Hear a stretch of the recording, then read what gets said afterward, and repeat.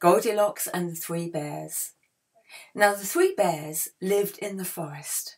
They had a lovely little house, and it was a neat, tidy house. Very simple, very clean. And everybody liked the three bears. They were good bears, they were kind bears. A little rough and ready, but they were bears. And they loved their life in the forest. And Mama Bear would make wonderful bread and butter.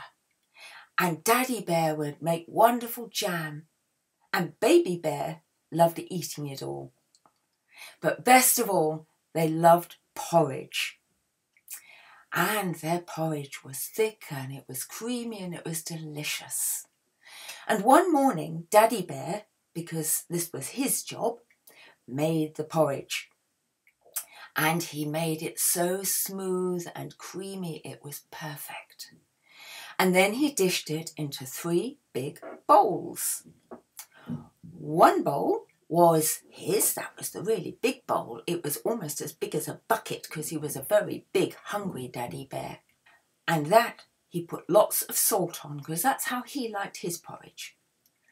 Mummy Bear had a middle-sized bowl, the size of a pudding basin, because she was big and hungry, but not quite as hungry as Daddy Bear. And she put lots of sugar on hers.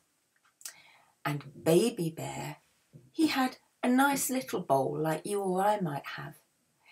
And he put a big dollop of cream and honey on his, because that's how he liked his porridge. And Daddy Bear tasted his and said, "Oh, it's a bit hot." And Mummy Bear said, "Let's go for a little walk in the wood.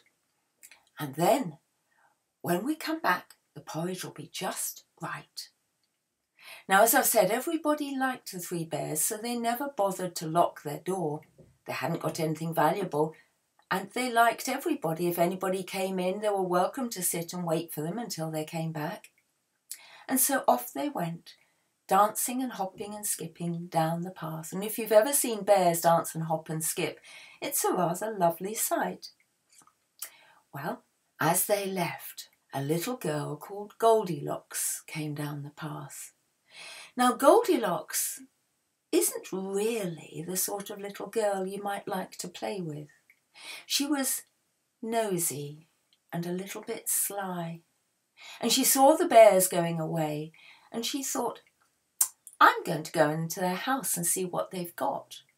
Now, I don't think she was planning to steal. I think she was just nosy. She went into the house. As I said, it wasn't locked. And she looked around their living room. Now, it's a really big square room. And there was a nice big wooden table and 3 chairs and the big fire where Mummy and Daddy Bear did their cooking and 3 big easy chairs. Now, Goldilocks couldn't resist trying everything. So she sat on the big chair and she squiggled and she wriggled and she thought, "This is a bit hard." And she tried the porridge, the big porridge in the bucket. And she thought, "Ugh, it's ever so salty." And so she went to the next one, Mama Bear's porridge. And she thought, "It's a bit sweet, but the chair looks comfy." And she tried sitting on the chair and she wriggled and she squiggled, but it was so soft with big cushions that she sank almost up to her neck in the cushions. And then she went to the other end of the table where Baby Bear's bowl was and Baby Bear's chair. And she started to eat the porridge. Oh, with the creamy honey. Oh, so good. She ate it all up. And she sat back on the chair thinking, "Oh, that was so good." But she sat down hard. And although Baby Bear was a baby bear and quite big, Goldilocks sat so hard she went right through the bottom of the chair and she ended up kaplonk with her bottom on the floor and her feet in the air. "Oh, ouch," she said, wriggling and pulling and squiggling out. And then she ran upstairs just to see what they'd got upstairs. Well, upstairs was one big bedroom. There was Daddy Bear's bed first. It was quite a high bed, and she jumped on it and she thought, "Oh, I'm going to play trampolines." And she went jump, jump, jump, whee! But it was so hard she didn't have much spring. So she jumped from that bed to Mummy Bear's bed, which was next to it. And that was lower and softer, but it was so soft that it didn't bounce. When she went doing, it went right down and she didn't spring up again. And as you know, if you're going to bounce on a bed, you've got to do it properly. And then she went to the third bed, Baby Bear's bed, right by the window. And that was perfect. She went bounce, bounce, bounce. But after a little bit of bouncing, she thought, it does look a very cosy bed.